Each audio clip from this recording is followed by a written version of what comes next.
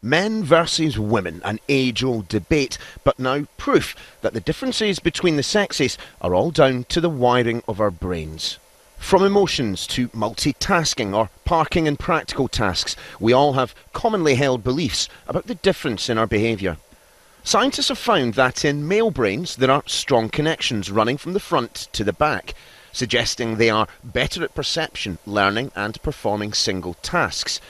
In female brains, the wiring runs between the left and right hemispheres, an area of the brain used for logic and intuitive thinking, meaning that women perhaps have superior memory and multitasking skills. The research is getting more impressive all the time, but it is focusing progressively on this idea that the differences between men and women that we recognise as stereotypic actually have a foundation in the neurological wiring of the brain. And this Pennsylvania group have demonstrated that very powerfully. What we're asking you to do is a multitasking experiment. The research certainly chimes with that previously carried out at the University of Hertfordshire. As with many assumptions about the sexes, the idea that women are better at multitasking simply wasn't backed by research. So a series of tests were carried out under lab conditions, and the results did indeed suggest that women fared better when switching rapidly between tasks, although there may remain benefits to having a one-track mind. Not that the differences may be as significant as you might think. There are more similarities between men and women than there are differences, but there are differences.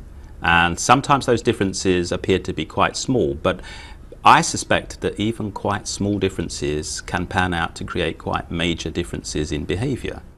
In truth, the human brain remains the part of the body that is least understood. So long have we assumed that men are better at parking or map reading, that women are more capable of empathising and, of course, multitasking, that perhaps no amount of research will convince us otherwise. Never seen any distinction between men and women in terms of what they're capable of. You clean the car, I do the ironing. Women are more sympathetic, I think, and empathetic.